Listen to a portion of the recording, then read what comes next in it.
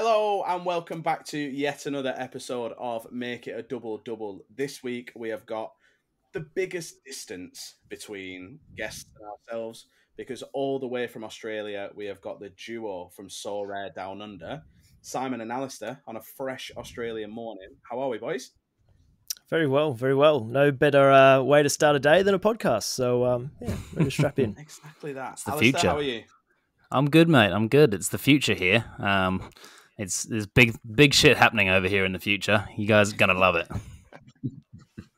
Well, let's for all the way from the future, why don't you open up the Sorare Saloon a bit earlier than normal and tell us what drinks you've ordered for us this week? Yeah, well, I think we better start with the alcoholic beverage. It might be 7 a.m. here in Australia, but no better way to kick off your day than with some cask wine. So the brief we gave you boys was, I think, get your cheapest cask of wine. The cheapest. And while it might be 7 o'clock, it's socially acceptable in Australia, especially, to drink our wine. So have you boys purchased your goods? Mark's Okay. got his box of wine. Now, who's got the cheapest? I'd like to know who's got the cheapest cask here.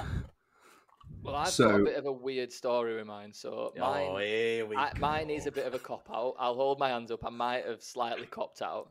I have got wine. It's not in a box. It's a bottle. But when we're on about value, let me talk to you about value. So this bottle of wine came with 2 main meals, 2 sides, 2 desserts for £9.99. So if you work out the value of that wine, okay, that is a very cheap bottle of wine. Pretty bad. That's pretty bad. It's yeah. a really shit wine. I will say the least you could have done though is duct taped it to the inside of a cardboard box. That'd have been a good idea. And then poured it from the box. I think that would have been. You brought a bottle of wine as well. You could have told me this beforehand, and I could have bodged it. He has proper stitched you up because you told us this yesterday. Yeah. So I went to Tesco to get mine, and the cheapest one I could find was 15 quid, which I thought that seems a bit premium considering you guys said the cheapest bottle of wine. Yeah, so then I went that's like 120 Australian dollars. Yeah. So then I also thought there's no way I'm drinking more than a glass or 2 of this during this podcast, and it's going straight in the bin. So I then went to Aldi and I managed to get this little beauty, Grove Manor, it's called, for £6.50. Oh, well done. Well done. That is cheap. What about you boys? How much are yours? I mean, well, so mine... the conversion, I don't know if you're up on your conversions, but it's just under $2 Aussie to a pound.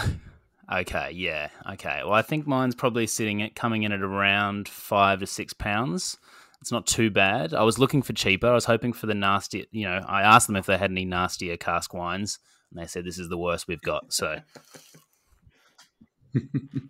Well, I actually got mine from the garage of a friend's place, so this probably hasn't seen the daylight in about 2 years. Probably not even in date. I don't know if one can go off, but if I do get food poisoning, fall ill, then we know why. So that is a really rough way to start your day then. But it'll be completely worth it. I'm really hoping that the soft drink isn't...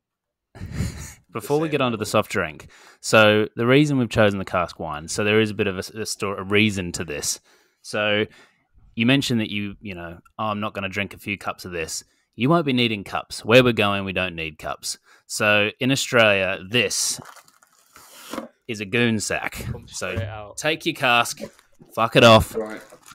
This is your goon sack now. Now, there's many different uses for this, but the best way to go about it really is just straight down the gullet. Straight in. I'm going to just have to drink from the bottle then, aren't I? Well, you're going to have to drink from the bottle. Now, a see-through bag. Ooh. That looks like a colostomy bag. See-through is so much worse. Why is see-through so much worse? You brought a genuine bag of piss. It tastes like fucking piss, I'll tell you that. It's the most disgusting thing I've ever seen. Now, the beauty of the goon bag is it's got many functions. Now, at any proper establishment of a college around Australia, Now, these are obviously very popular with uni students, of which I was one for the past couple of years.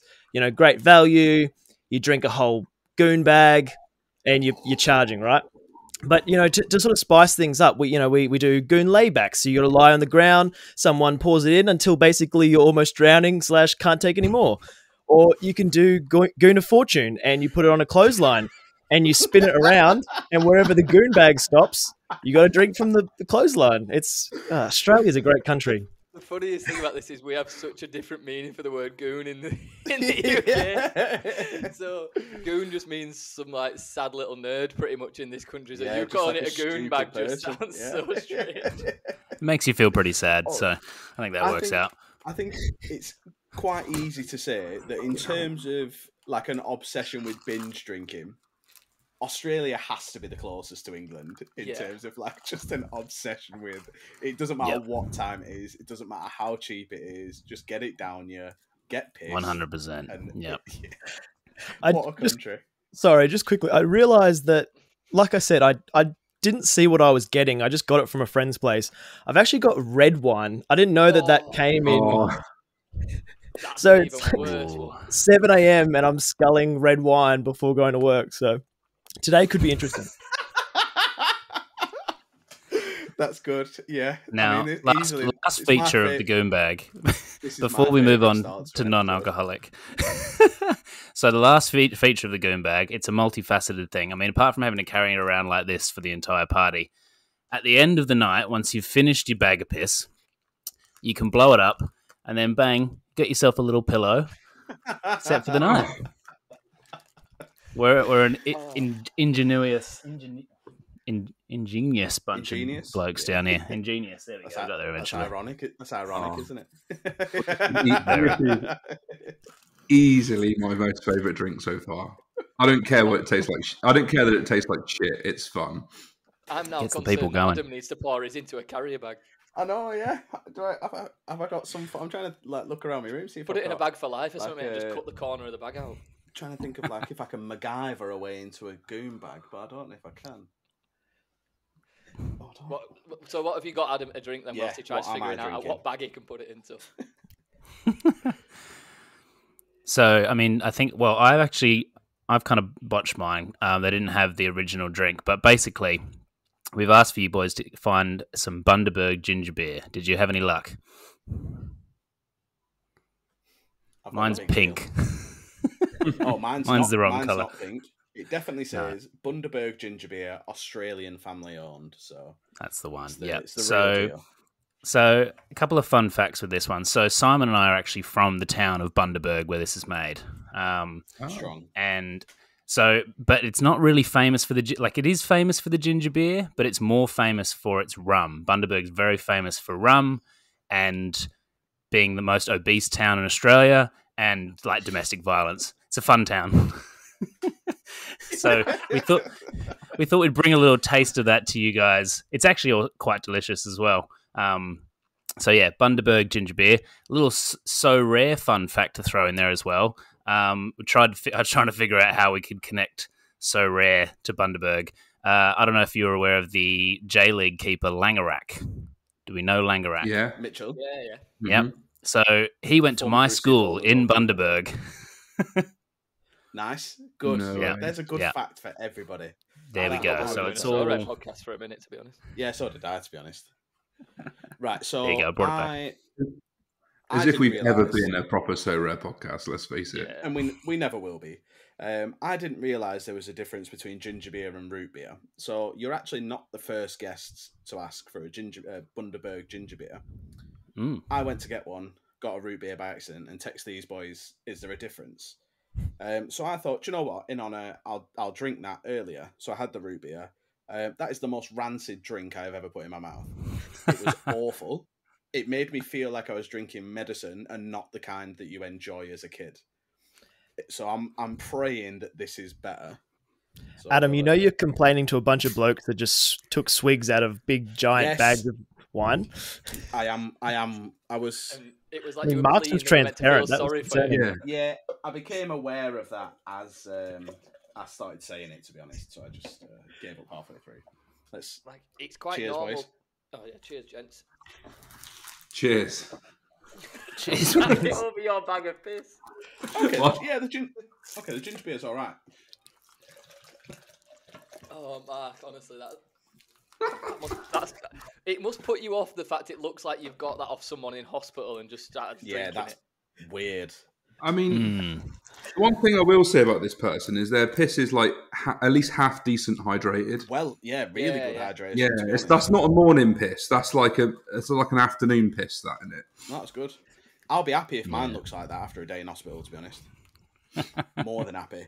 But we have said that we are ever so slightly a Sorare podcast. So we'll throw it over to you boys in the same way we always do, and ask you your Sorare stories and how you got into Sorare. But before we do that, as we know, you've mentioned that you come from the future, and we had a little bit of a mishap yesterday. So we were actually supposed to record this yesterday, and Mark, I think you've prepared a little something. Yeah, so I felt really bad about messing up yesterday because, one thing I hate doing is wasting people's time. And I don't know if this is a thing in Australia, but it was a big thing in the UK back in the day. Whenever you played FIFA with your friends, if they fucked up or they didn't turn up and you completely turned them over, your friend had to write you an official letter of apology. So what I've done is I have written you boys an official letter of apology, which I'll read to you now, if I may. And I hope that this letter of apology will help you guys forgive me, forgive the Make It a Double-Double. It wasn't down to these boys. It was purely down to me for the mess up. So, here we go. You ready for it? I'm ready. Fire away. Okay. So, dear Sorare Down Under, I must sincerely apologise for my slight mishap in the organisation of our Make It a Double-Double cross Sorare Down Under podcast episode. As an Englishman, I've grown up in a society that expects the whole world to bend over backwards for us. From the expectations that the world's population should learn and speak our language, to basing the world's clocks and time zones around the Greenwich Mean Time. Nevertheless, as the Make It a Double-Double head of bookings, I should have realised that you guys living down under are in fact in the future. And setting a date time to record on the 21st of Feb at 7 a.m. AEST would in fact be the 20th of Feb in little old Blighty. I was always taught the value of punctuality and respect by my parents, who I feel I've let down in this instance. However, I hope that the mishap did not cause you too much inconvenience, and again, I sincerely apologise. Yours, Mark. Oh, wow. That was yeah, beautiful, Mark. I mean, I did lose my job because I was late to work, so but the apology makes it feel so much better. So thank you. Well, the thing is, he did this apology, but this is all for sure, because in the group chat, he sent us a really crude voice note with like a terrible Australian accent, and he said, "Fuck those bloody blodgers," and I thought that was really rude, like considering it was his fault. So I'm glad you got your letter of apology. Yeah, we thought it might have just been like a real power move to just assert some authority on us, put us on the back foot. Yeah, we got a text at 9:10 last night saying, "Boys, I might have fucked up." It was more that he expected us to just be ready to jump on right there. Yeah, 100%. I was not near any form of laptop, mic, or anything like that. And he was like, "Are you boys available to record?" I'm like, "No, mate, I'm going to bed in like half an hour." Like, what do you mean? I haven't got my bag of piss. Yeah. I don't need to fill my bag up. But all apologies out the way. We're all here today. So tell me both, how did you get into Sorare? Like, how did you find it originally? Where did you end up?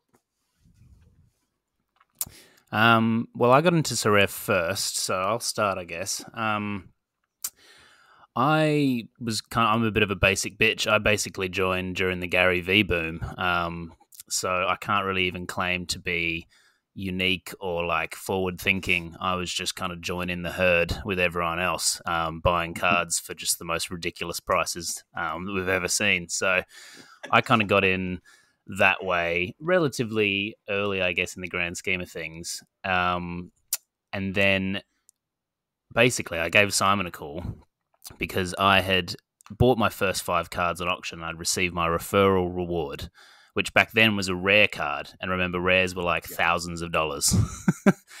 So my referral reward was a Augustin Marchesson, rare. Who he was at the time? He was the Porto goalkeeper. So he was worth about $1,500.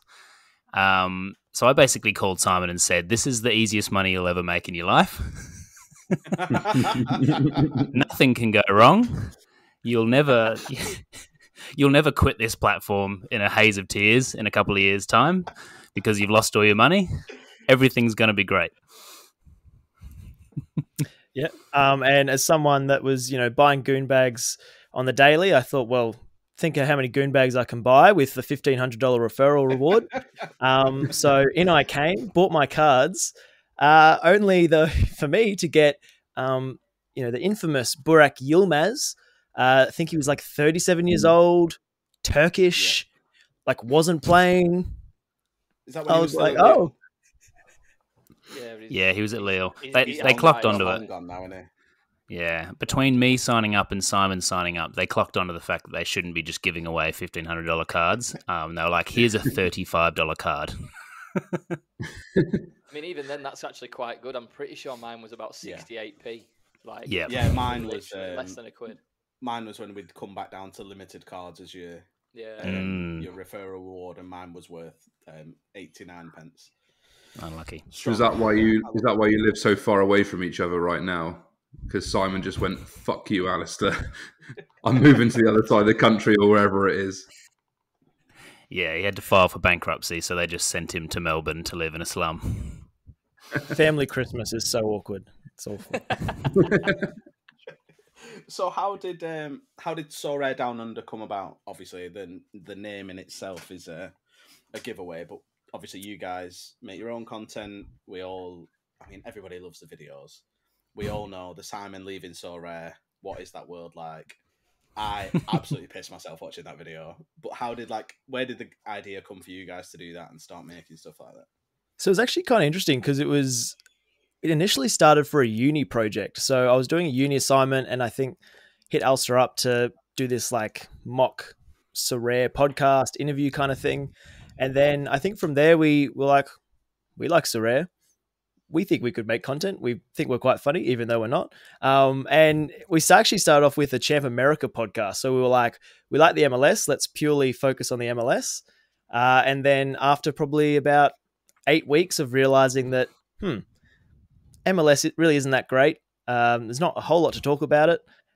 We pivoted into the Sorare Down Under podcast. And here we are a couple of months later.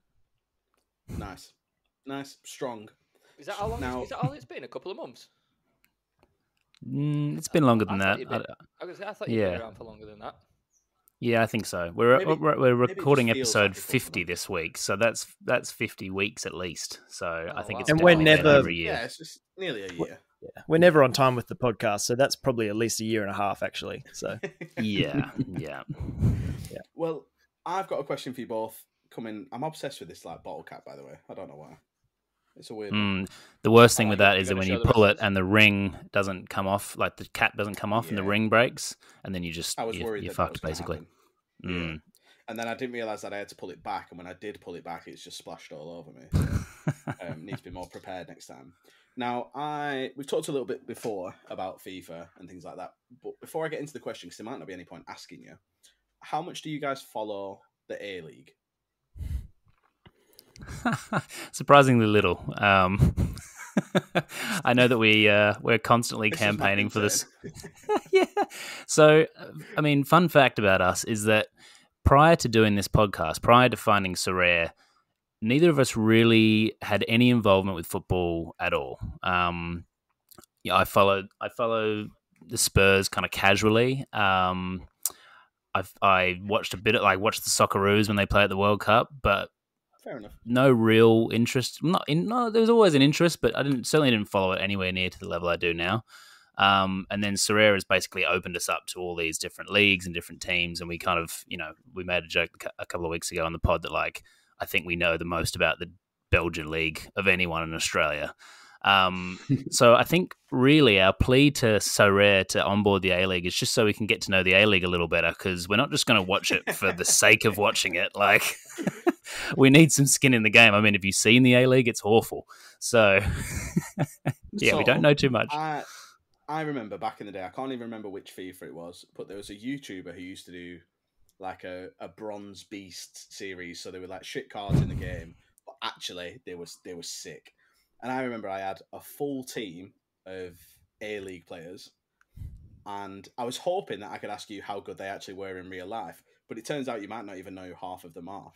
But it did lead to I would say borderline obsession with a football player called Bernie Iviniese, who Simon's face is telling me all I need to know there. He played for the Central Coast Mariners. Oh, yeah. And I followed his career. I followed his career for years. He very briefly came over to the MLS and played for the Vancouver Whitecaps. And I was like, here we go. This is it. He's about to blow up. His last club was in Singapore, and he's not got a club anymore. So he fell off. But there were players like Luke Breton, who he briefly went to Man City. No? Mate, you're talking a different language at the moment. Aaron, you know which one I'm about to say next, though? Oh, Aaron Moy, obviously. Aaron Moy. Yeah. Aaron Moy. Yep, there we go. We got one. Yeah. We know all about the A-League. That's what I wanted. That's not because he's Australian, though. That's just because he's a Huddersfield Town legend. He's got nothing to do with his nationality.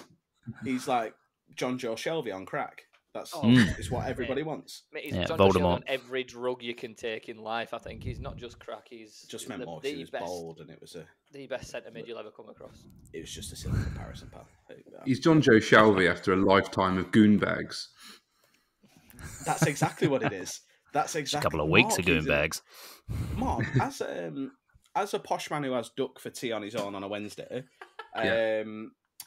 where does drinking wine out of a bag on your own after calling it a goon bag rate in terms of like low points for you? Why did you have to specify he's on his own? You didn't need to rub that in that he's in the house on his own. Did you want to turn this into a therapy session, or we just... It was more just to highlight the bouginess of cooking just yourself, like a duck dinner. I wasn't. We've been through this, mate. Duck was on offer at the time. It's not a weekly thing. It's not a regular occurrence, right? I don't know. I'm more than happy with the goonbags, mate. You say that, but the week before I watched you eat duck at Anfield. So you've also whipped up cream for podcasts. You've done all this stuff. Now you're drinking piss out of a bag. So surely you've got to realise that this isn't as serious decline. Yeah. Your etiquette. I tell you what. If the fellas in the House of Lords see me, if they see this video, they're going to be furious. You might see it, boys. I just see it as adhering to our guest wishes. True, you are very committed. Yeah, you are. I mean, apart from I feel like we've all copped out a couple of times. Every time it comes on screen, it throws me off. Every single time I just watch you carry a bag from off screen and drink from it, it throws me off. But I tell you what, the big thing for us to talk about today, I'm interested to see if you boys did it, because obviously the Gary V boom joined quite early. Did we all get free money? Sure did. Yeah, absolutely. Free money. I aged about 90 years trying to fucking process it because it was the most ridiculous thing I've ever done. Yeah. If ever you needed proof that not a single one of us has a fucking clue what's going on with crypto, this is that proof. Did you see Laird's tweet? Yeah. I don't think so. Laird did a tweet that said something like, if you ever need to prove that Sorare is not about NFTs, you've got the entire platform panicking about sending crypto from one website to another. Like, it's not an NFT platform. So, we all struggled. I completely fucked up and almost nearly didn't get myself any money. So, I literally have, like, a Coinbase account and my Sorare account. That's all I've ever had. The second they brought the fiat in and you could deposit on your card, I've never touched crypto again. So I got it I managed to convert it into ETH. I've done really well. I've sent it to my Trust wallet. Then when I've gone on my Trust wallet, it's not showing up. And I'm like, this doesn't make sense. Turns out I'd sent it on the wrong network, which then didn't recognise the ETH because it was, the Q coin, is it? Because I'm a cheap bastard and the fees were significantly less than anything else. And then you have to pay to get it back. Yeah. The problem is the only way I could get it back is by using Qcoin as the gas fees. Trust Wallet didn't recognize Qcoin, so I had to add it manually as a token. Didn't know that was a thing. Buy Qcoin, of which you could only buy a minimum of £10. Which I did it in Australian dollars because the conversion rate was better, so I had to spend less. So there's a little connection between us there. Send that to my Trust wallet to then fund the gas fees to send it back to my Qcoin. Sent all the Qcoin back, converted everything, finally sent it. It took me 8 hours. Crypto is the future. 8 hours. How are the poor bastards in El Salvador going right now? Bitcoin is their national currency. I have got a friend in El Salvador.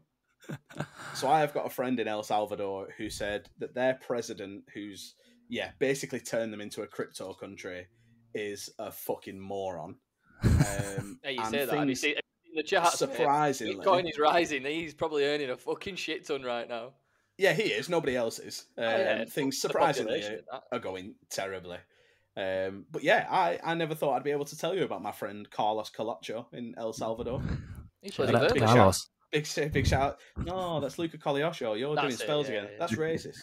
You also started off that segment saying how you didn't have a fucking Scooby how to do crypto or anything, and then you went into a whole 3-minute description of how you transferred from one wallet to another to the next wallet, and then this was to your Trust wallet or whatever the fuck that is. I'll be very honest. The vast majority of that is thanks to Aitry, former guest on the podcast, because he is the one person in our 40-man group chat that actually knows what the fuck he's talking about. So God bless that boy. That process today, I had one of my mates. I'll shout out Ash Johnson because he always wants to come on this podcast and he's not been on yet. But he decided that the people. I know what's coming. I know what's coming. There was them things on Twitter where it was like, follow these rules and you'll get your crypto, and if you just follow these steps. And there was one of the steps that asked you if you wanted to convert your Stark coin to V-Stark so you could delegate it in votes to people at Stark. Yeah, who had projects going on and stuff like that. You basically donate your Stark to these people. And he sent me, I was like, just ask me, because I'd already done it by this point. I was like, ask me any question, just say, let me double check everything and you'll be sound. I get a photo out of nowhere. Why have I only got 20 coins? I should have 111 coins. And I was like, I don't know. I ain't fucking done it. So he sent me a photo, and on the voting screen, rather than pressing skip, he decided to press 100% of delegating his Stark to some random fucking guy's project. So, in his defense, when I went to do that originally, you couldn't see the skip button. Yeah, you had to scroll down, so you had two options. Oh yeah, well that's stupid because I saw that I had two options. I had delegate to these randomers or delegate to myself. And for a second, I was like, duh, delegate to myself. I want the money. Yeah. Did the 100%, went to it, and then a big fucking red message popped up. And I was like, I don't know what that means. Reject. Cancelled it immediately and waited. Thank fuck I did. The photo he sent me showed him on 100%. And then the skip button in big fucking blue letters underneath it. Because you sent us the picture, didn't you? Yeah, instead of pressing skip, it's just gone, I'll delegate all my $200 to this random geezer doing a Stark project that I've never heard of in my life. So then he spent the next hour figuring out how to convert it back and all. It literally, I get people's issue. It's fucking hard. But you don't just delegate your money to a random geezer. I know what's going to happen now. In 5 years' time, he's going to turn out that he's the biggest investor in the Mark Zuckerberg of Stark Coin, and he's built this. I couldn't do it without Aaron's mate. I would love that to be the story. I would absolutely love that to be the story. Well, what are you boys going to do with your money? What's the plan?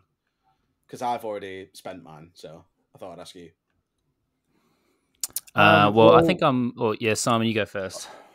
Yeah, I think it's actually perfect timing for me because I recently just reinvested back on the platform. So obviously had my infamous walkout, and then I've found myself a house now. I've got a roof over my head, so I'm back in, and I'd picked up some like Japanese guys, like my goat Sho Sasaki, but Alistair and I were trying to do the math, trying to fit in an extra goalkeeper so I could run like a second team, like even if it's in the bad threshold, like it's still something just like for the spares. But we could only get the ETH so far, and like it actually couldn't be more perfect timing because basically this money now I can put straight towards a threshold keeper or a backup keeper.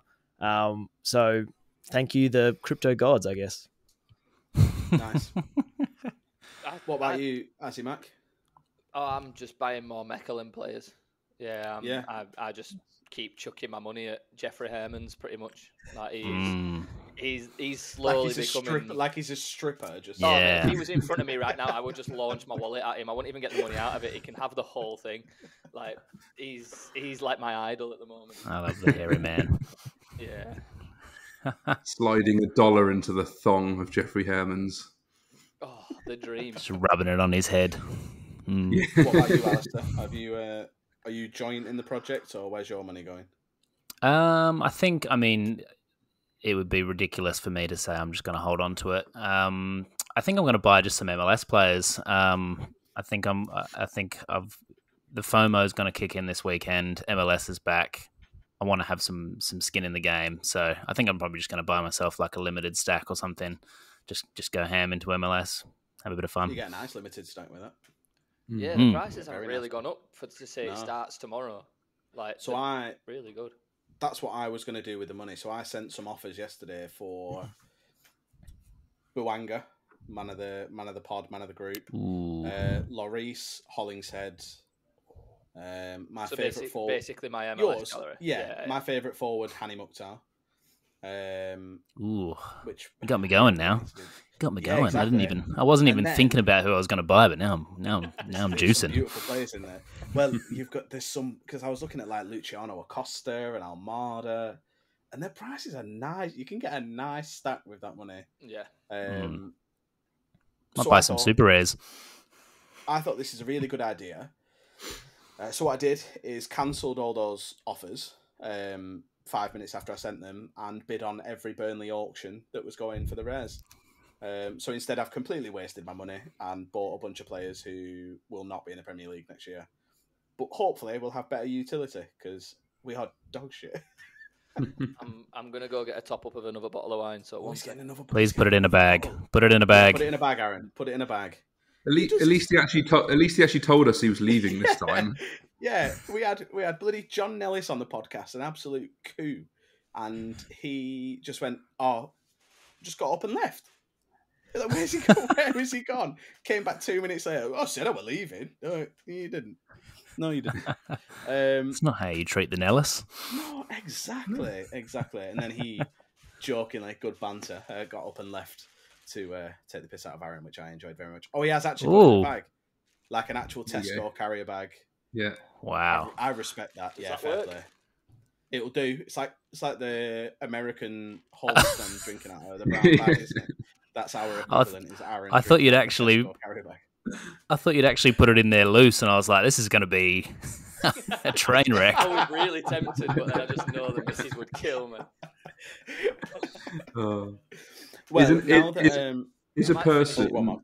Is a person ever not a homeless person on American TV if they're not drinking out of a brown bag?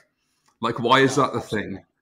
So I read, whether I read somewhere or whether I just believed an urban myth, I think it's because you can't drink openly on the streets. Yeah. So they put it in a brown carrier bag so you can't openly tell that it's alcohol, and then you can drink it on the street. So what you do is you drink any soft drink just normally, and then weirdly drink out of a brown bag every now and then. Yeah, exactly that. Exactly. What's their policy on goonbags? Okay. Who knows? That's a they great don't know what's question. in it, do they? It's That's not a a great can. question. It's not a bottle. As long as you've not got a see-through one, then I'm sure you could get away with it. I mean, if anyone If needs you've a got pillow, mine, it's the you can- homeless. Yeah. Well, that's what I thought. It seems perfect to utilize it in that exact way. When you said you can blow it up and use it as a pillow, the first thing I thought was Homelessness. Listen, lads, we might have fucked around and found something for the homeless. Like we might start a charity, and it's just goonbags that it's got like a little feather lining on the inside, so that once you've finished, it's a little pillow. If it means I can just go and get peppered on goonbags and then just give it to a random geezer on the street, I'll contribute. Yeah. Well, to be fair, I'm I ready. feel like they at least deserve the wine as well, don't they? Crying out loud. Well, they buy the wine and then they have a nice, donate your Starkware to me. And if you ever get questioned, you got mine. It's a colostomy bag. Yeah, Matt, you could just you need one of them like really thin plastic straws that just like go up your body to your mouth and just to tie that to your waist, and then no one will know it's alcohol. And you're just actually sat there just sipping away, walking around. Stuck to my torso with little like medical plasters. Yeah, nice, good. To your bandages. Mark just effectively on a drip at this point of £6 wine. Well, no one's going to call you on it. Suitably, No. I mean, I might. I feel like everyone's suitably hydrated, we'll say. So, shall we do our first quiz? Yes. Let's go. Oh, I love it. Because this is the first time. We've got 2 rounds. So, this is the first time ever we can do a head-to-head 1v1 in both rounds. So, we'll let you boys pick. So, Alistair... Mark, have you picked, Aaron? I've come up with a solution for this rather than it being people's choice. I've thought about this. Normally I write this down 10 minutes before, I had just sent this to you boys yesterday saying how excited I was. My dreams were in tatters when Alistair decided to turn around and say he don't really care about football, because that's I do now. I do now. I didn't. I do now. Yeah. But the thing is, it's more to do with history of football, which perfect. Only one of them. I love this. Only one of them. So what I want you to do is, between Simon and Alistair, you can either do it in person, like now, or you can do it over your phone or whatever. Just pick a number between 1 and 2. Each year, delegate that. One of you is number 1, one of you is number 2. Mark and Adam, you do the same in the group chat. And then I'll tell you who that's paired up to each other. Rather than you picking who goes against who, we'll make it random. Just text me which number you want, Adam. Yeah, that's a good idea. Right, yeah, I have done. Right, so out of Alistair and Simon, who is number 1? I am number 1. So Simon, you are against Mark. Alistair, you are against Adam. I'm excited. Let's go. So if anyone's listened to this before, they know I always want Adam to lose. So I'm going to give the first. Well, it works quite well. So number 1s, I'll let you have the first round because that's the one that I think Adam would be very good at. So, that's sad. Mark versus Simon. Simon will let you go first. Tenor ball. Don't know if you've listened to the podcast before, but tenor ball is I'll give you a question and you got to name the top 10. If you get one wrong, you lose a life. Both people start with 2 lives. First person to lose a lives loses. And it's alternating answers. Alternating goes, yeah. First, so you'll go first, then Mark. So what I want to know from you two is, can you name the top 10 most appearances by Australians in the Premier League? Oh shit. Okay. This is a real underdog kind of vibe. Right. I'm going to go. Me and Simon, yeah. Yeah. So Simon can get us going. I'm going to go Kuehl. That is number 3. On the board. Let's go. On the board. I'm going to say Tim Cahill. Number 6. Number 6. That's throwing me. I was expecting to be higher there. Going to go Jedinak. Jedinak is not on the list. Is he not? The beard? No. Now, I think I know who's number 1. Before Adam starts fucking researching and trying to find out if my answers are correct like he normally does, this was off the Socceroos website. So if it's not fucking right, you can blame yourselves. I'm not doing anything today. I've been accused of cheating in the recent past, so I'm hand to God. Can't be doing that. So Marcos? Mark Schwarzer. Mark Schwarzer is number 1. Yeah. Yep. Nice, that's big. Now, seeing as though you've only got one life left, and I'm a generous man. Generous guy. Yeah, I knew this. One of them has already been said today on the podcast. Yeah, I'm going Aaron Moy. And I'm hoping. Did he play a bunch for Huddersfield? Aaron Moy is number 9. He played for Brighton as well, didn't he? And he played for Brighton, yeah. Which probably got more games at Brighton in the Premier League. It was better at Huddersfield, though. It was better at Huddersfield. I've got a picture of him taking a corner at Huddersfield. Mark Viduka. Mark Viduka is number 5. Nice. I think this could be where I bow out, but Lucas Neal. Lucas Neal is number 2. Yes, super. That's a super. That's a. I'm him. Shout. I'm him. Quick, Simon, to the goombag. like you're a superhero on a sidekick. That needed one of them little like cutscenes, like and just And just us in the gutter. Right, so I think, Alistair, because I'm generous, this could be completely wrong. I think Lucas Neal should open you up to an answer if you're struggling at any point. You can't help him out because Why? He's got 2 lives left. Oh, is he still got... Oh, shit, my bad. Oh, we're Maybe still I'm doing the too generous. Socceroos. Yeah, we're still on the it's on Mark. How many? It's on me. So we've had 1, 2, 3, 5, 6, and 9. Oh, so there's still a few left. Did Lucas Neal break someone's leg really badly? Yeah, really bad. That is not on the list. I don't remember him playing that much. He was pretending that you'd said that was a player, Marcus. Yeah. Right, okay. It's just a shit joke, was it? Oh, fuck. I'm going to say this guy, but I'm not 100% sure if he's Australian or not. Brett Ormerod. Brett Ormerod's from Blackpool.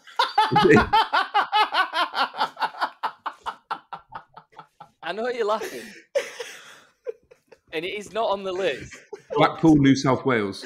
No, I know who you're going for. Yeah, I'm going to say it. This is kind of a clue to Simon if he knows it. Yeah, one of the names is correct, but you've not got the last name right. That's who I was talking about. That's who I was talking about, is the link. Brett Ormerod. You know what, Mark? I feel for you because you've got it in there. You've just not said the right words. I've hit the post, have I? Yeah, you've hit the post. 1 life each, Simon. You get this. I think Mark's gone. Well, if he hit the post, I'm skying this over the bar. I'm absolutely blanking. I'm gonna go.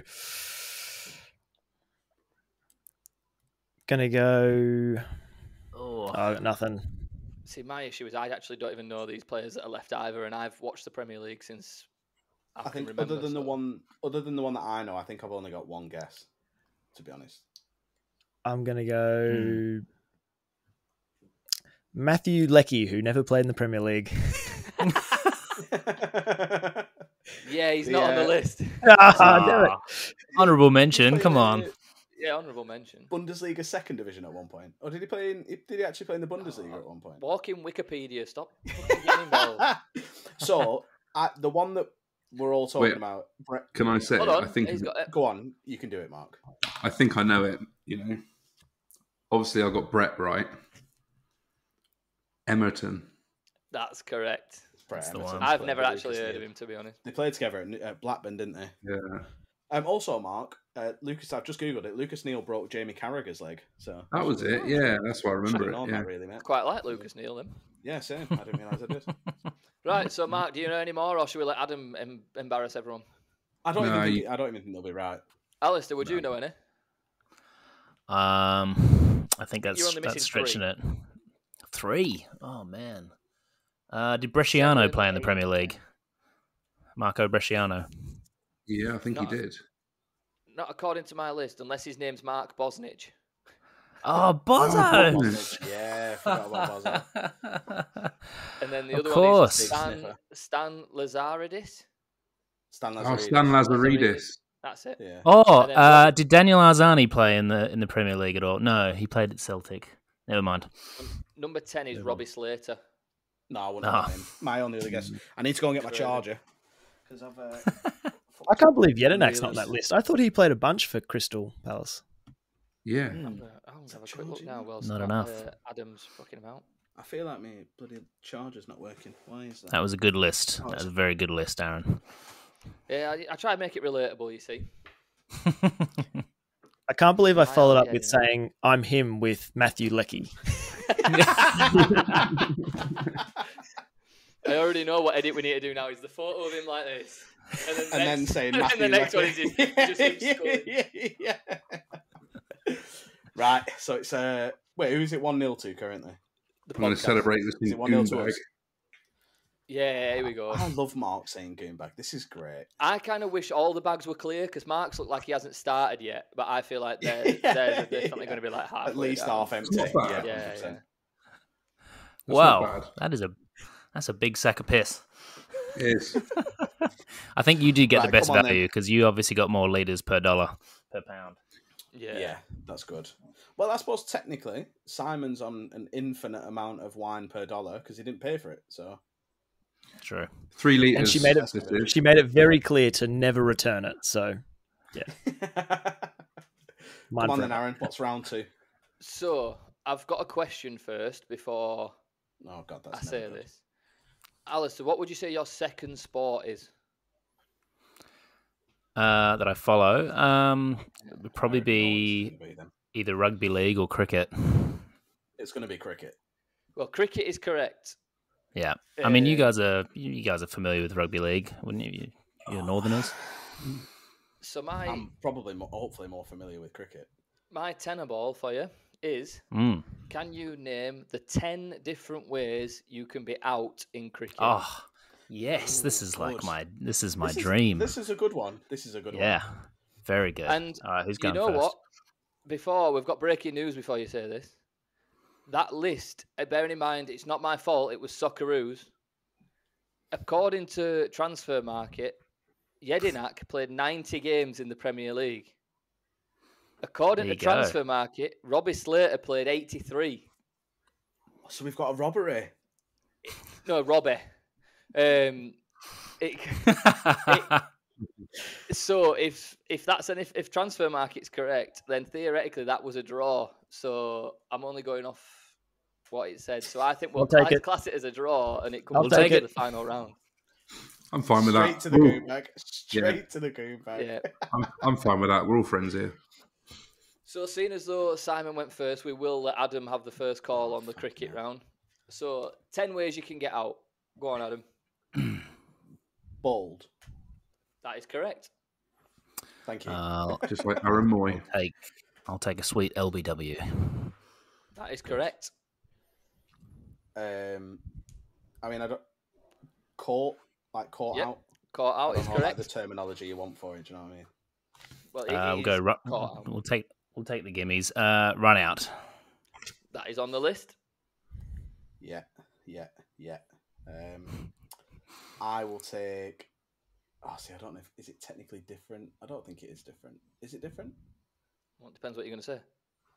That's the question, isn't it? That is the question. I'm going to say caught and bowled. That is not on the list. Is it? Are we just classing that as being caught out? It is just being caught out. Yeah. Okay. Fair enough. So, is it me again, or was? Yeah. I'll go stumped. Stumped is correct. Oh, fuck it. How is that not just technically run out if caught and bowled to save? That's because you haven't ran. Stupid fucking game. But you're out. You've got to run to be run out. Act of running. You're out your crease, so it's the act of running. That's the whole point. Hold on a minute. You said caught, and then your next guess was caught. Yes, I'm well aware. Yeah. Because I'm panicking. Just making sure before you start kicking off. Start kicking off, man. I'll be honest. I didn't know there were 10 ways you could get out in cricket. Yeah. Well, I thought this was actually going to fly through, and they've actually got a bonus point, but I don't think we're going to get to there. So. No, there's nowhere near a bonus point. I don't even think I've got another one. I actually don't have another one. So we've had caught, bowled, LBW, stumped, and run out. Oh, fucking hell, yeah. This is going to be yours, Alistair. I don't mind losing at not football. That's fine. I reckon I've got a few waiting in the wings if do you think? it comes to it. You get out of there, Simon. You butt your fat face out. We'll go retired hurt. Ooh. That was the bonus point. Was it? So I'm going to give it you. Yeah. But now we're really fucked if he comes back. I can't Don't believe say that's Matthew what Leckie. you've gone with. Yeah, Matthew Leckie. Matthew Leckie is on the list. All right, I'll go hit wicket. Hit wicket, yeah. Oh, shit, yeah. You can tell Alistair knows as well because it's the exact terminology as well. Not like hit his own wicket. It is literally hit wicket. Stood stumps. Yeah, that's good. Yeah, because I feel like seeing as though you're struggling, mate, I'll try to help you out. Are you going to be generous for once? If you're going off hit wicket, think of something else you could do to yourself, or that's self blame. Yeah, see, that was the other one I was thinking. Well, yeah, I say that, but then self blame. Yeah, that's what they give. Self blame. You got. Or is it Billy Bremner? That one, Billy Bremner. Yeah, it gives it all that. Is that just technically? I'll say played on. What, are you asking us to play on, or what? As in like? No, I'm saying that you've played onto your own stumps. But is that technically just bowled out? That is incorrect. Yeah, that's just. Yeah, you can have it. Yeah. So we've got. Do you want me to run through the rest? Yeah. So we've got caught, bowled, LBW, stumped, hit wicket, run out, and retired. Oh no, that's it. And retired. Yeah. So there should be 4 left. 4 left. Okay. Let's see. Handled the ball. Yep. Timed out. Timed out. Yep. Obstructing the field. Yep.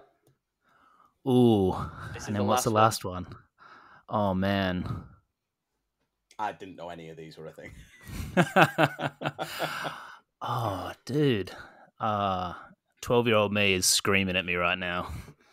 Used to be like a point of pride. What would it be? It's hit the ball twice. Hit the ball twice. There we go. That's it. Good. That's nice. That is. You would have absolutely smoked. There was no way I was getting anywhere near any of those, to be honest. Yeah, I mean, I've got a tiny bit of ginger beer left. Yeah, Mark, you were right. We should have live streamed this and just done it at a time, like on weekend or something, and just got absolutely hammered. Yeah. There's always another day. Yeah. Make it a double-double Sorare Down Under part 2. But we'll do it at your time, so we'll start at 7 o'clock in the morning for you. Oh, I'd love that. Ooh, that'd be fun, yeah. Good, yeah. After a night out. I was going to say, yeah. Stay up all night. Yeah. Oh, my God, kick-ons. You've heard of day drunk, but not morning drunk. Just doing afters for the podcast. Well, kebab in hand. I'd say we've suitably embarrassed ourselves, me particularly, which I know you will enjoy. It's so good.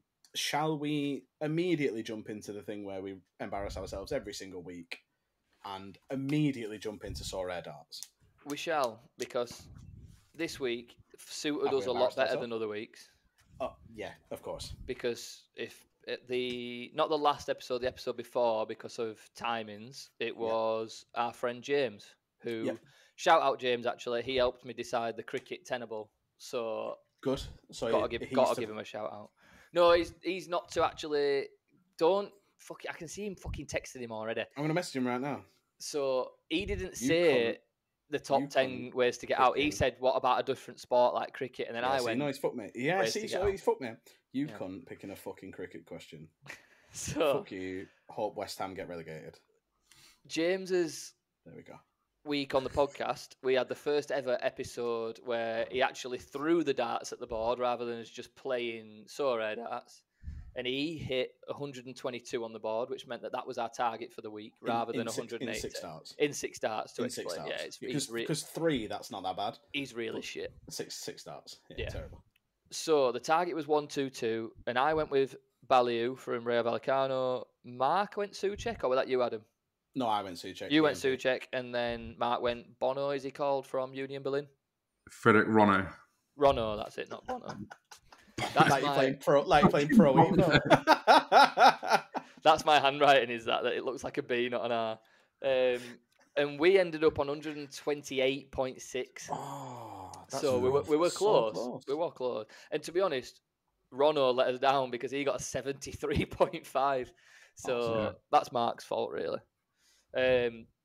James went Kufal, Emerson, and Alvarez with his shitty West Ham stack, and they got 137, so they're out of the picture anyway.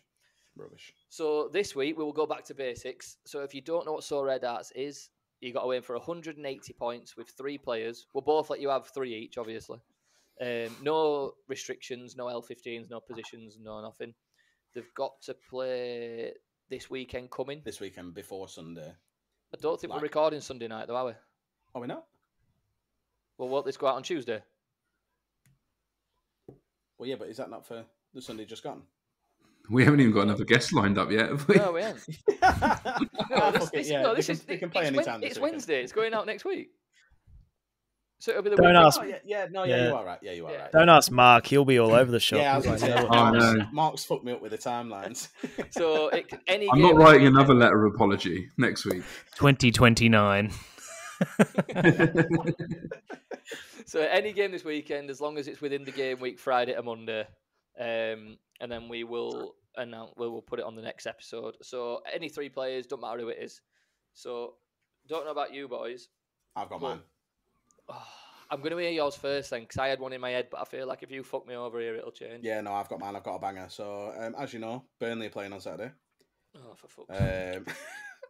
It's Oliver Glasner's first game in charge of Crystal Palace. Yep. So obviously they're going to get spanked. Burnley are going to win 3-0. We're going to absolutely piss it. It's going to be class. So I'm going to pick a new player who needs to redeem himself after Saturday with his magnificent 0 against Arsenal. He did play, but he got a 0. I'm going to go for our on-loan right back and say Lorenz Assignon. So you're A-S-S-I-G-N-O-N. A-S-S-I-G-N-O-N. Right. You're picking a defender in a game against a new manager-bound team. Yeah. So, Mark, we need some big scores, which helps us. So Assignon's getting an assist and a clean sheet. We're winning 3-0. Go on, Mark. I'll let you have it. So, in celebration of the return of the mighty Chilean division... Fucking hell. Universidad Católica, whatever they're called. Meaning that my full...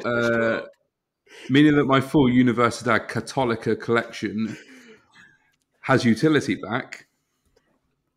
I'm going to go for a highly rated under-23 midfielder.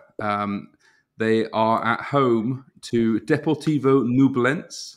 Oh, piss that. Well, easy. Yeah, they're absolutely piss it, mate. Yeah. Nublense? What a fucking set of idiots.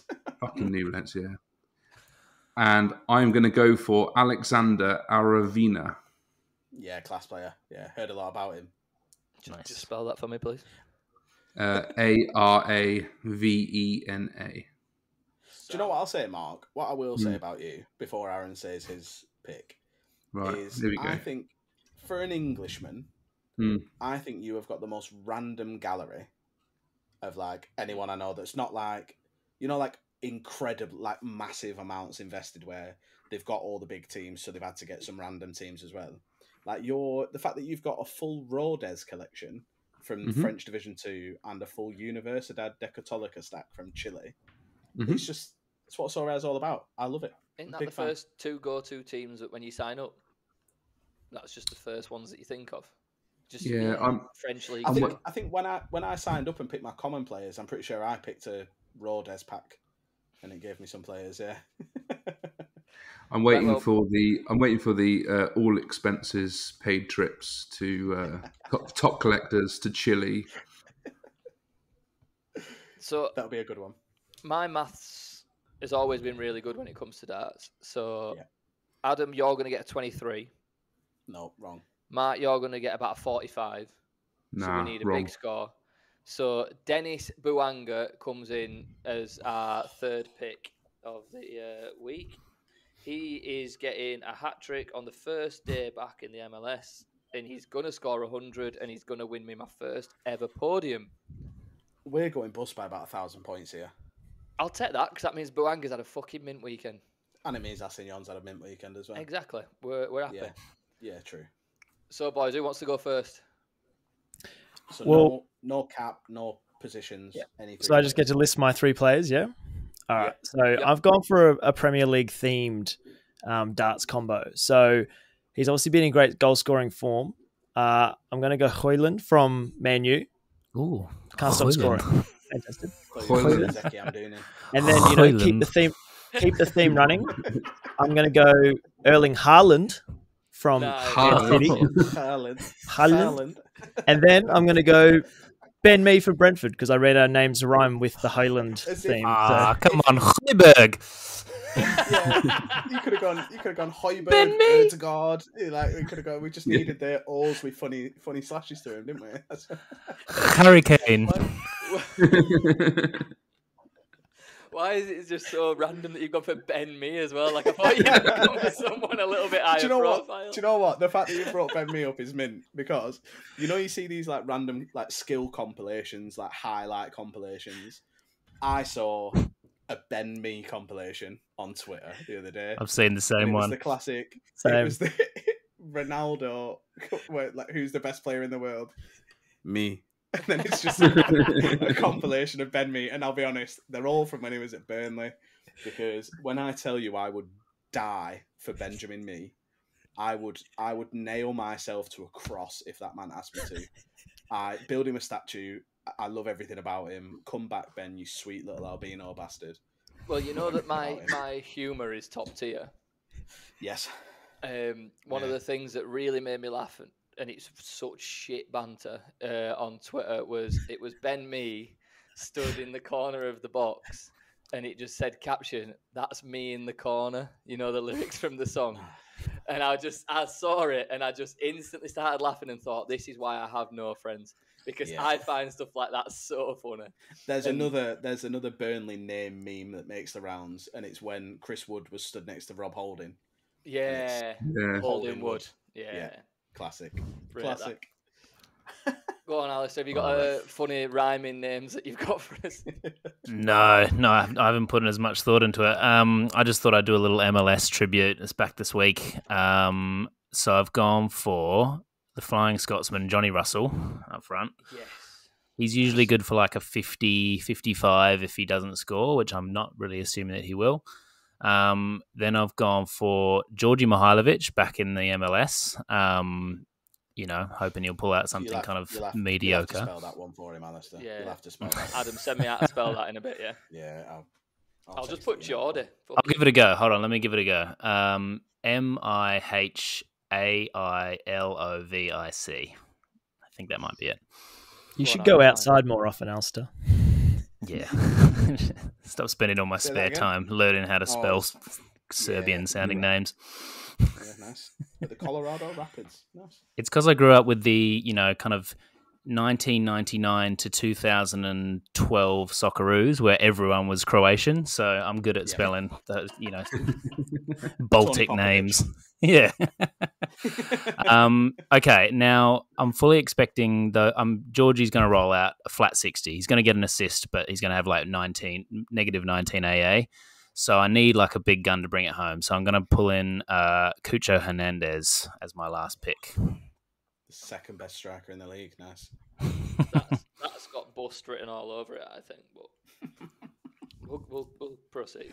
It's the MLS. You never know what's going to happen. There's literally no way you can predict who's going to score what. That's why the MLS is such a ridiculous league to play Sorare for. And that's why we stopped doing the podcast. But that's why people love the MLS. We've had a couple of people on here that we talked about the chaos of the league and that it is truly just insane. And the fact that you could have one player who absolutely bangs on Sorare 1 year and then you find out that he's gone to the Romanian second division because that's about the level that it's at. The Red Cross roulette is insane. We love it. I love Sorare darts. I'm so glad you came up with that, Aaron, even though we're shit at it. We are really I think it's my favourite feature that we do. Speaking of MLS, by the way, Joseph Panstel's just been announced at LA Galaxy. Galaxy. Yeah, which is actually quite a big move for MLS. Combines your two loves as well, the Belgian Pro League and the MLS. It does. Same as Hugo Cypers. What an absolute fucking baller he is. Is that how you pronounce his name? What, as in I pronounce it, or as in Hypers? Yeah. Yeah, ask the expert over there. Yeah, it's not. I wasn't even trying to rib you there. I'd never heard someone say his name. Oh, so when you said Cypers, I was like, oh, cool. That's not how I'd expect it to pronounce. That's literally the first time I've ever heard anyone say Cypers. How would you expect it to be said? Like Hypers or like Kuipers or something. Hold on a minute. Be Belgian. Think Belgian. Yeah. I just see a Is he bald, Belgian? sexy man in my head when you say "think Belgian." That's all. Is it Vincent Company? Is it Vincent Company? No, it's Jeffrey Herman's, mate. Come on. Well, you said speaking of the MLS, Aaron, and I was about to say speaking of features, because the lunch wheel. Gentlemen. Oh shit! Yeah. Oh, there it is. I'm about to say. I've got it up and it's ready. Don't worry. And I've also got the lunch wheel up. Do we have confirmation that? Okay, so the lunch wheel was a brainchild of ours, purely based out of complete nonsense. We were trying to come up with segment ideas, and I was like, we need some kind of element of risk, and what better way to add risk into a segment than to have lunch on the line? We're hungry boys, and if we know that our tummies will be full, if our Sorare players do well, that's extra motivation. So Rivals had just kind of launched, and we're like, let's play some Rivals. Winner gets to spin the lunch wheel. Loser has to pay for the lunch. So far, we've had a dozen eggs come up twice as the reward. Listeners of the show will have seen Simon say the word Bob Scoofs over and over again with as close to a dozen eggs in his mouth as possible.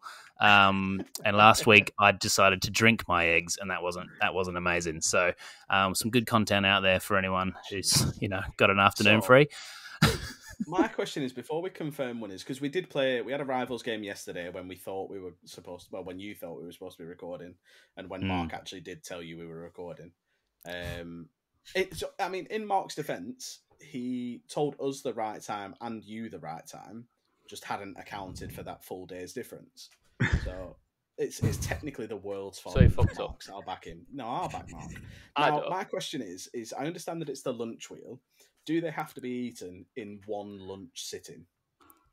What are you planning on doing? Yes, absolutely. So my question and preferably on air as well. Yeah, so the recording would always have to happen. Now, my question is I genuinely don't think I could get through a full jar of mayonnaise. Don't land on that then. Don't land on the jar of mayonnaise. I mean, if we've learned anything from our year and a bit of podcasting, it's that people eating into microphones, people love that. Like it's like ASMR for the listeners. So ASMR, especially a tub of mayonnaise. Yeah, sloppy and awful.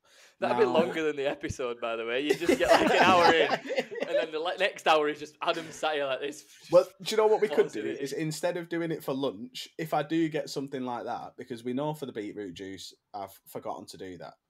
The next time we record, if it lands on something like that, I will literally get the jar of mayonnaise while we record and eat the jar of mayonnaise while we record. We're never getting a guest for the next episode, by the way. Now you're talking. So what we need to do, because we played Inter Milan versus Atletico Madrid yesterday. Unfortunately, I didn't match up against you guys in time, but we all did set our lineups. So what scores did you guys get for that game? Before anyone says their scores, by the way, you're acting like you don't know already, and you try. So I don't know. You're trying to play this off that you're not excited. You've just been on about eating a jar of mayonnaise yourself, so you know exactly where you finished. I genuinely don't know these boys' scores. I think Simon did pretty well. I dropped out. Basically, my defender went off injured after a couple of minutes, so I thought I'd big brain move.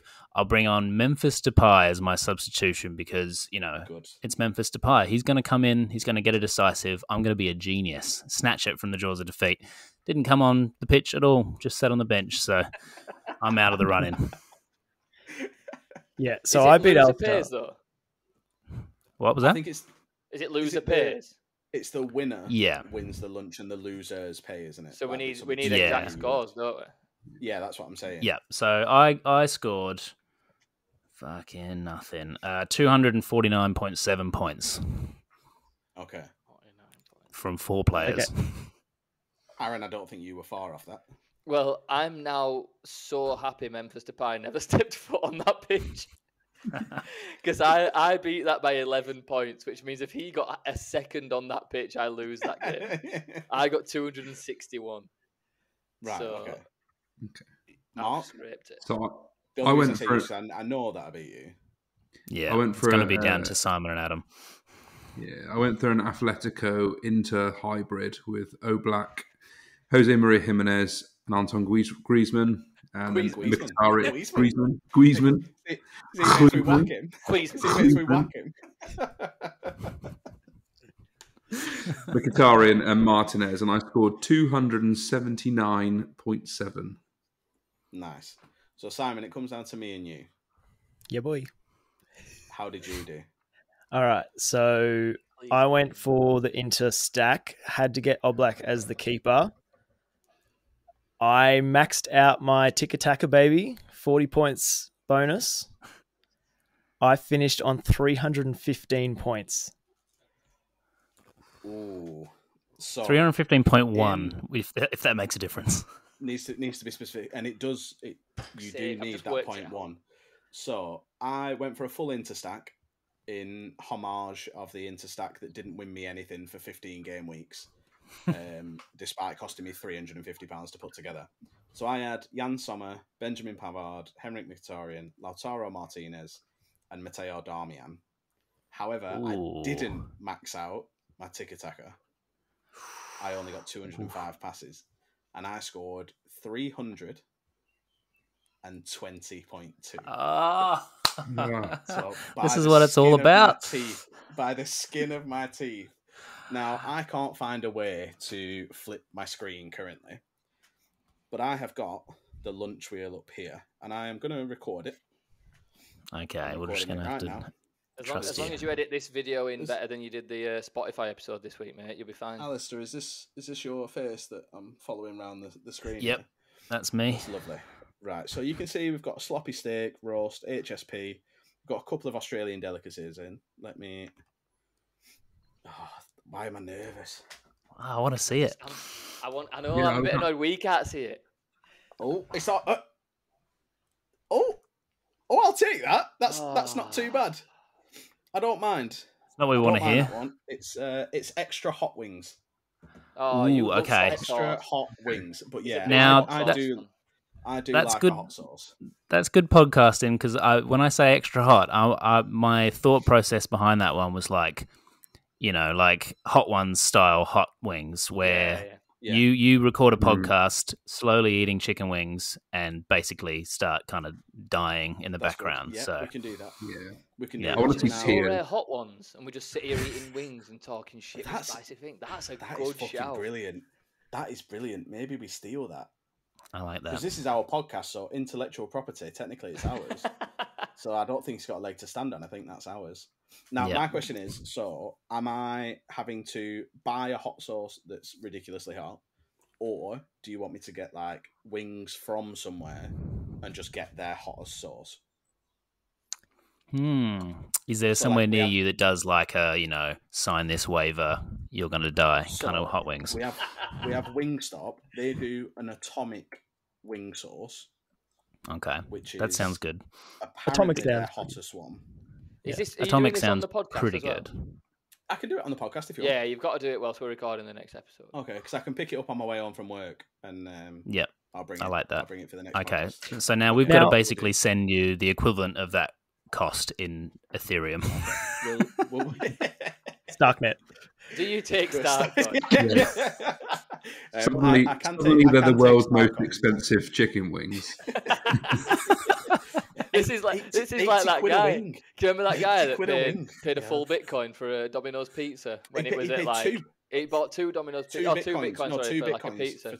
For a pizza. And then 10 years later, it's worth thousands. It's the same as a guy who he offered people £1 million to find the password to his encrypted hard drive because he had like 50,000 Bitcoin on there, but couldn't remember how to access it, and no one still to this day has accessed that hard drive. Does that.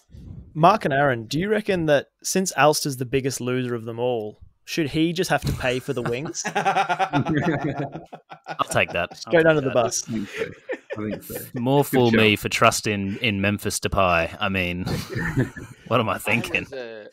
I was going to say, if me and Mark did a spin of the wheel each, and it just decided a meal that we've got to eat before the next episode. I'm all for spinning the lunch wheel more than once. I did initially kind of say, should we do pod v pod, and we landed on every man for himself. But I mean, Simon, I don't know about you, but I'm happy to contribute to the lunches of two other men, just so we can see them spin the lunch wheel two more times.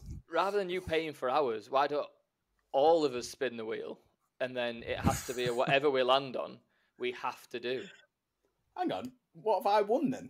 No, you're still getting yours paid for. You're getting yours paid for. You've won your hot wings, but then us four. We're just going to buy our own. Yeah. Okay. Yeah, so, let's go. I mean, of course. Can I count you all in? I was about to say, Adam, editing wise, are we just going to take a photo of this rather than all four of us video? Yeah. You take photos and I will put them all in there. I'll do a tweet with all of them anyway. I will need a link to the wheel. Has everyone got a link to the wheel? It's in the chat of the recording. Oh. I'll put it in there again just in case you can't see it. Yeah, there it is. Okay. We should post it. So we're all spinning right now? Yeah. Alrighty. So count us in, Adam. Are you ready? 3, 2, 1, spin. Oh God! This is so exciting. Oh no! This is so exciting. This is so exciting, especially now I know that mine's good. Oh yes. What is that? Hey. Have I won a limited card, or do I have to buy the limited card? What did you get? Because who the fuck is Danny Vukovic? He's coming your way. You are a millionaire, my friend. Is he the keeper? For the Central Coast Mariners. Is he the one that absolutely fucked up the other day when that boy missed an open net from the yard? That's him. Absolutely. Okay, so the quick backstory on that is that there was some rumblings in the Sorare Discords quite a while ago that someone had found the A-League cards in the API for Sorare. So someone was just shit stirring. They're like, yep, A-League's coming. So big brains over here. We all went out and bought a bunch of A-League, like people who were playing in the A-League. And Simon spent something like 0.2 of an ETH on a rare Danny Vukovic in the hopes that it would turn into a $1 million card. It didn't go that well. So, but now Aaron can join that very exclusive club. He's staying with me forever as well. So, do you know what, Simon? I'm starting to quickly realise why you left in a fury. Yeah. just so everyone knows the difference in 0.2 ETH to what the value is now. In Australian dollars, he's $7 for his rare. You're getting his limited. I'm getting approximately £3.90. His last sale on limited was in Australian dollars $1. Yeah, for 52 pence exactly. Right, I'm just gonna go buy him right now. You can have mine if you want. To be honest, when I sold my gallery, he was the one card I couldn't shift on. Funny that. I wonder why.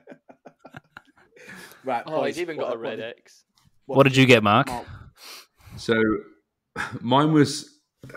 I thought for sure mine was going to land on burrito, and I was extremely over the moon with that. And then it just tipped over the edge to a whole pineapple. Yes.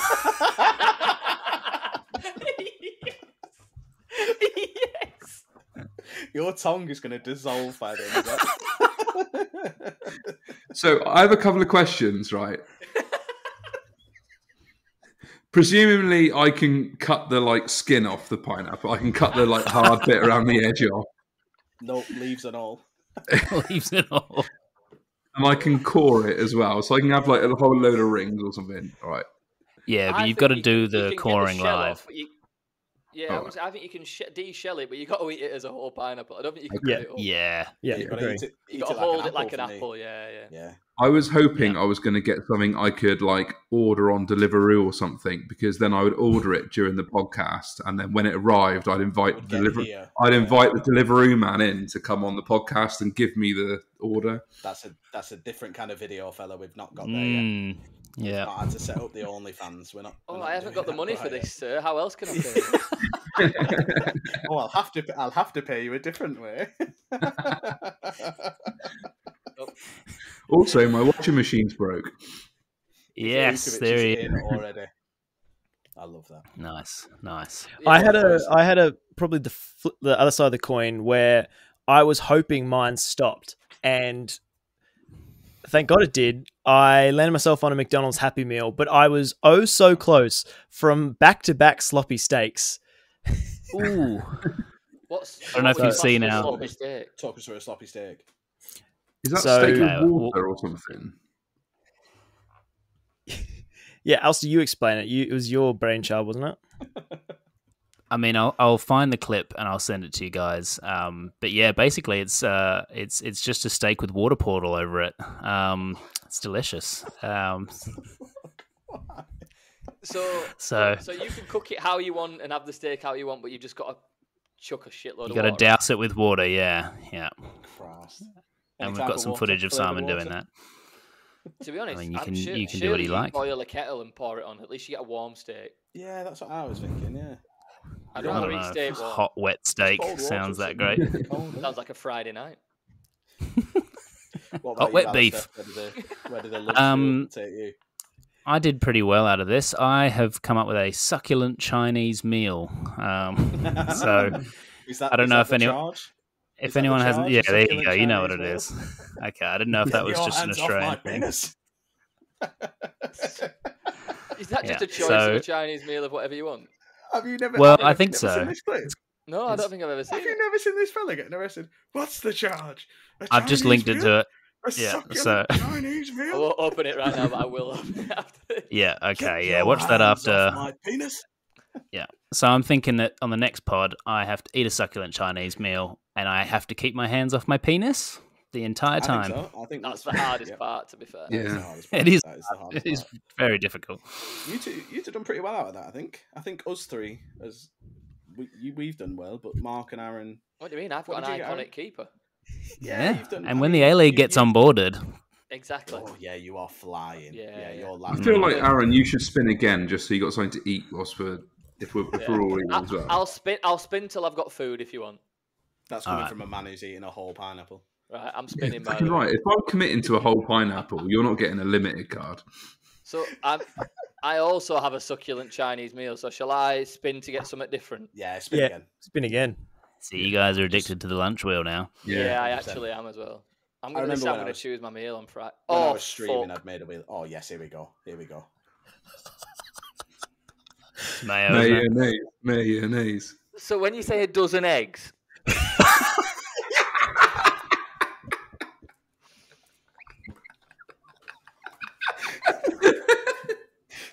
Like, I can't even show you it because it's my screen, but I actually have a dozen eggs.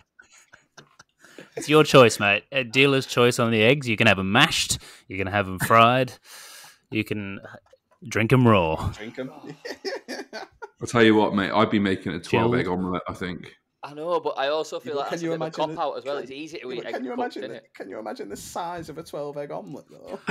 I mean, just to go full, segment matrix here. So our segment when Simon got a dozen eggs was the classic game Bob Scoofs, where you have to put an egg in your mouth, say Bob Scoofs, and then put another egg in your mouth, say Bob Scoofs.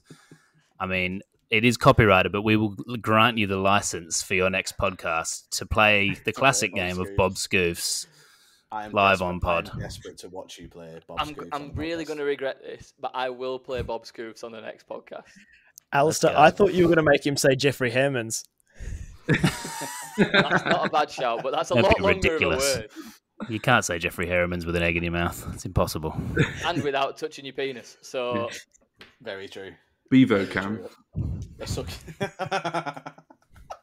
Yeah, I can just fit a carton of eggs in here. Yeah, every time you go to swallow an egg, it's just struggling, mate. The next question. Do you have to keep the previous egg in whilst you say Bob Scoofs? Yeah. I'll send you the clip of Simon doing it. His record is 4. I think he got to 4, Simon, or maybe 5. Definitely. He almost died in the process. Whoever our next guest is going to be fucking baffled at what's going on, by the way. I honestly can't wait to watch you gargle eggs while saying Bob Scoofs. I'm so excited. Oh, I should never have questioned the fact that all us four should do it. Well, do you know what? I was going to ask if there was anything else to talk about, but I don't think we can finish a podcast anywhere else other than the lunch wheel. No. I think it's perfect. I think that. I just know this is the one time that we'll probably get like Nicholas on the next pod or something, and Aaron's on there fucking chugging 12 eggs, shouting Jeffrey Hammond or Bob Scoose. Sorry, Nicholas, before you announce the new MLS cards, can I just crack this egg into my mouth, please? Aaron is 12 eggs. Mark is a whole pineapple. And you know what's even more annoying? Because I've got a photo of me getting the limited card first. He's millimetres away from fish and chips. Like, it just ticked over, and I fucking love fish and chips. How far away was I? I think I mean, mine, I was pretty safe. The one that I was ticking over to was a meat pie, so I was sandwiched between meat pie all day. I was sandwiched between a burrito and a KFC Zinger box, so I completely shit out with the pineapple. Yeah, you really fucked up there. I mean, I'd still rather eat a whole pineapple, but yeah, you've got unlucky there. That is honestly, that is probably my favourite thing we've done on the podcast so far. It's been an absolute pleasure, boys. Yeah, it has. Thank you. Likewise. I don't think we can thank you enough for getting up at 6, 7 o'clock and 8 o'clock your times to down some goonbags with us before you go to work. But it's massively appreciated. Like we said, we'll do it. We'll do the flip side, and we'll get up at 7 o'clock for you whenever you so wish. Absolutely. Where can people find you if they aren't aware of Sorare Down Under already? Yeah, I think YouTube's probably the best place to catch our stuff, just because there's a bit of a visual element to it. So it's just YouTube/Sorare Down Under. We're on Spotify and all that stuff, and Twitter as well. If you want to yell at us or abuse us in any way. Definitely worth follows just for the videos. I will say that latest post with the Riley Reid with the words over it saying, "Oh fuck, you're gonna make me invest," absolutely killed me. By the way, absolutely sent me through. The content is brilliant, to be fair. So people definitely need to check you out. Thanks, lads. Well, thanks, boys, guys. I'll see you next week with 12 atomic chicken wings. Beautiful. Cheers, mates. 12 eggs. See you later, boys. Thanks.